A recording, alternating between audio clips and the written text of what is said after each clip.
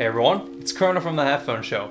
Now, recently I had the opportunity to spend some time with Audeze's premium gaming headset, the Mobius, which I really enjoyed as a multimedia headphone because of its great multi-platform compatibility, its enjoyable tuning, and remarkably good technical performance for a gaming headset, even in its Bluetooth wireless mode.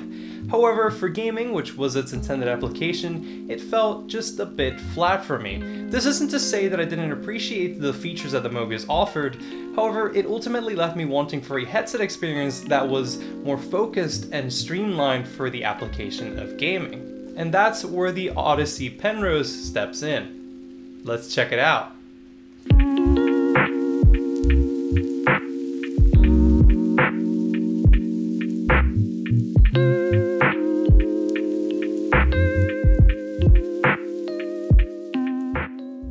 The Penrose, which retails for $299, or roughly $100 less than the Mobius, is the most recent addition to Audeze's lineup of gaming headsets. Now, at a glance, the Penrose may look a lot like the Mobius, and that's because it essentially is. After all, both headphones are utilizing the same chassis, and they both sport the same 100mm planar magnetic transducer with Audeze's phaser waveguide magnet technology. What's the difference between them? Well, let's find out together as we take a look at the Penrose and draw some comparisons to the Mobius. And let's start off by checking out its accessories. The Penrose comes packaged alongside a nice array of accessories, the first of which are 3 different cables. There is a USB-C to USB-A charging cable, a USB-C to USB-C charging cable, and a 3.5mm to 3.5mm aux cable for use with laptops, tablets, and other mobile devices. Then there is the USB dongle for 2.4 GHz wireless, which is meant for use with game consoles, PCs, as well as Mac OS systems. Lastly, there is of course the Penrose's microphone, which is attachable via a 3.5mm port on the side of the headset, and it sounds like this. Alright, so what you're listening to now is a raw recording of the Penrose's microphone going straight into Premiere Pro. As you can hear, it's a little bit nasally, but it does have a decent amount of low end to help my voice sound a bit more natural. I will say though that it's a bit disappointing that it's nowhere near, it doesn't have anywhere near the clarity that the Mobius's microphone had, and I think that it's because this one has quite a bit more compression and maybe because it's wireless. Nonetheless, it's perfectly serviceable for most applications like chatting and gaming online, although I definitely wouldn't recommend using it as a primary broadcasting microphone. Alright, so now let's move on to build and comfort. As mentioned earlier, the Penrose's build is nearly identical to that of the Mobius, with the only difference being the Penrose's color scheme, which is black and blue for PlayStation 4 and 5, and black and green for Xbox One and Xbox Series X and S. Like the Mobius though, the chassis on the Penrose feels robust despite almost being entirely made of plastic, and it remains lightweight at only 320 grams, which is actually 30 grams lighter than the Mobius. As for comfort, and this should come as no surprise, the Penrose is pretty similar to the Mobius, so my comments will remain fairly unchanged. The build is lightweight and shouldn't be fatiguing for most listeners, whilst the angle pads provide a good amount of room for the user's ears. One difference I did notice though, and this could be specific to the units I have with me, is that the Penrose has a slightly softer clamp force, which made them more comfortable to wear for me in prolonged listening sessions.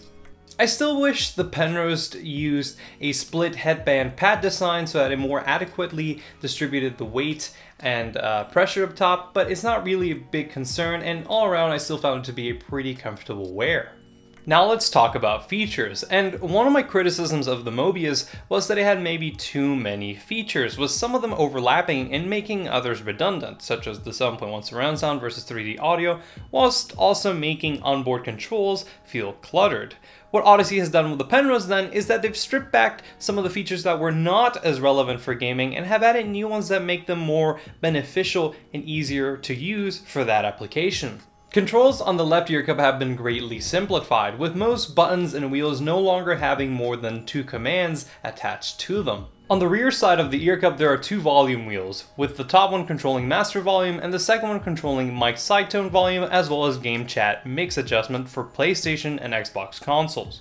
On the front side of the cup, the Mobius's 3D button has been replaced by a multi-function button on the Penrose that cycles through the different sources, so wireless, Bluetooth, and aux, and the wireless dongle pairing. Lastly, there is a mic mute toggle switch and the power button, which doubles up as a Bluetooth pairing button and a pause play button. Then there's what's undoubtedly the Penrose's primary feature, which is its 2.4 GHz wireless connection in addition to its Bluetooth support. This is a significant change from the Mobius, which relied solely on Bluetooth for usage in wireless mode. The Penrose's use of a 2.4 GHz band overcomes the latency issues that the Mobius had when used in its Bluetooth mode, and now allows the Penrose to be suitable for usage even in online competitive games without the need for a wired connection. During my time with the Penrose, I had zero communication issues between the headset and the dongle, there were no audio dropouts, and no latency that I could sincerely notice. I should also note that the Penrose can play Bluetooth and wireless audio at the same time, which was not possible on the Mobius. So, for example, you could play music from your phone whilst listening to game audio streamed from your PC or console. Lastly, for power, the Penrose has a pretty healthy 15-hour battery life, and it's Audeze HQ enabled, which allows you to edit and save the headset's EQ when connected via USB to a PC or Mac or on a mobile device. Okay, so now let's talk about sound. Despite coming in at a lower price point, I found that the Penrose delivered better performance for gaming than the Mobius, and I think that this is in large part due to the Penrose's tuning, which is actually quite different from that of the Mobius. So whilst the Mobius is a very warm sounding headphone, the Penrose instead has a counterclockwise tilt to its frequency response, so its tonality leans towards the brighter side, and I find that this makes for one of the better stock or default tunings I've heard for games like Call of Duty, PUBG, or CSGO. Whilst I usually associate Audeze headphones with weighty and deep bass responses, the Penrose's bass region is surprisingly subdued, which I think is very helpful for keeping the bass from becoming distracting, and it helps in keeping the mix clean. It does have some slight swelling in the upper bass around 200 to 250 Hz, but it doesn't really feel all that intrusive, and I find that it just helps in giving the low end of sound cues like explosions and gunshots more presence. As for the mids, the Penrose has some interesting quirks as it moves into the upper mid-range that I found helped in propelling sound cues like weapon reloads and footsteps to the forefront of the mix. To me, there seemed to be a noticeable emphasis at around 1K and around 3 to 4K, which really heightened the presence region's energy and put the upper mid-range as the focus of the Penrose's frequency response. Lastly, there's the treble range, which, whilst mostly even, does have a pretty distinct boost at around 8K. This boost I think is great for FPS games because by highlighting the overtones and mid-treble bite of the various game sounds, the Penrose really brings out the sound cues that are crucial for online competitive game players to detect. Okay, so now let's talk about soundstage and imaging. And unlike the Mobius, the Penrose is a strictly stereo headset with no DSP surround sound or 3D technology. Still, I found that it delivered decent performance for its spatial qualities. The lack of 3D audio made the Penrose's soundstage feel drastically narrower and more intimate than that of the Mobius. However, when comparing both headsets in stereo mode, I felt as though, perhaps due to its FR, the Penrose felt just slightly less confined than the Mobius. Its imaging also seemed a tad bit cleaner and surprisingly precise for a closed-back planar magnetic headphone. For its left-right localization, I found the Penrose to perform better than other wireless gaming headsets like the Astro A50 and SteelSeries Arctis Pro, and better than some wired counterparts like the HiFiMan Sundara or Sennheiser HC600 series headphones. So, determining the location from which sound originated was very easy on the Penrose, and made them suitable for FPS games, where the directionality of sound plays an important part in the user's awareness. It's not as important for gaming, but I still thought it was worth mentioning that the Penrose does possess that planar magnetic advantage in instrument separation and layering, as it creates more image depth than what you'd find on dynamic driver headphones, especially those in this price bracket. Let's briefly talk about overall music listening performance for the Penrose. And when I reviewed the Mobius, one of the things I found ironic was that it didn't actually perform all that great for gaming, but it was outstanding for music listening, as it competed squarely both in tonality and technical performance with many of the high-end wired headphones in this price range.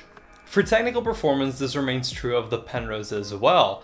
It delivers a remarkably good sense of clarity and detail retrieval that matches that of the Mobius, as well as of other headphones like the HiFiMan Sundara, which I think is pretty impressive given that it's a wireless headset. As I mentioned earlier, its soundstage despite not conveying the greatest sense of distance, does have precise imaging as well as very good depth and image distinction. Additionally, the Penrose and the Mobius both have good dynamics, which add a nice sense of punch and slam in the lows and some tactility up top to keep the music listening experience engaging. Now, there are two different aspects of the Penrose that I think could use some improvement for music listening, and the first one is actually in its tonality. I love the Penrose's tuning for gaming, and it's still good for music, but it does have some unevenness throughout the range, particularly in the mid and treble regions. Looking again at the mid-range, when listening to music, it comes across for me as being maybe a bit too forward as a result of the 3 to 4K emphasis in the presence region, and it did tend to make vocals as well as instruments like electric guitars just a bit harsh or shouty. Then there's also the 1K rise I mentioned earlier, which although fairly subtle, does have a slight impact on the Penrose's timbre, making it sound a little boxy or nasally. Moving on to the treble range again, there is the boost at 8K region, which places a stress on consonant sounds and results in some mid-treble sibilants, which could be slightly fatiguing in longer music listening sessions. Of course, this can be adjusted via EQ, which is available on the Audeze HQ software, but for those who aren't comfortable with making their own EQ profiles, I thought it was worth mentioning. The second thing I wanted to mention was the Penrose's white noise. This was something that really bothered me on the Mobius, and the background hiss on the Penrose is actually a bit more present, and I found this to be really distracting when listening to music with quiet passages, so for example solo piano performances or solo classical guitar performances, or even when I was just talking to my friends on Discord. So I don't know if it's possible, but I'd really like to see these remedied in the future via maybe a firmware update. One very quick thing I wanted to mention before wrapping up the video is that I made an Audeze HQ EQ profile for the Mobius, and it'll be detailed in the description down below, so if you want to try it out, it's right there. Okay, so what are my final thoughts? Well, I think that the Penrose is a truly outstanding gaming headset. In its features and tuning, I feel as though Audeze has done a very good job at reworking the already good headset that they had in the Mobius and further optimizing it for gaming. Now, I know that $300 may seem like a big ask for a gaming headset, but honestly, in terms of sound quality, the Penrose is leaps and bounds ahead of any of the other wireless headsets I've heard from, Astro, SteelSeries, HyperX, as well as, Turtle Beach. And it also has the great multimedia functions that the Mobius still has. So it has very good multi-platform support, although you do have to get the proprietary Xbox or PlayStation version depending on your console, and it still has the solid technical performance, and with just a touch of EQ, you can get a really good tonality out of them, which then makes them also probably, alongside the Mobius, the best wireless high-end audio headphone I've heard. I just hope that in the future, Audeze is able to fix that white noise background issue, as that can be a bit irritating. Where does this leave the Mobius? Well, at least for me personally, the Penrose is every bit as good in its performance as the Mobius, and as someone who's enthusiastic about using EQ, the Penrose's tonality was not really a big concern. Additionally, with the Penrose you get the option of gaming wirelessly with no perceivable latency, and slightly better comfort thanks to the reduced weight and softer clamp force. The only reasons I can think of for going to the Mobius over the Penrose are if you don't like using EQ, as the Mobius has multiple good EQ profiles built in. Also, if you want 3D audio for more immersive open world and movie watching experiences, or if you really can't stand the more gamer aesthetic that comes with the Penrose. Either way, I don't think that you can really go wrong, as these are both amazing headsets, and I look forward to checking out what future wireless goodness Audeze has cooking up. Anyways, that is all for me today. I hope you enjoyed this video or found it useful. If you did, do consider dropping a like. If you want to learn more about the Penrose or other headphones, I highly encourage you to check out the review section available on headphones.com. For more headphone audio content, stay tuned by subscribing to The Headphone Show, and until next time, this is Chrono signing off.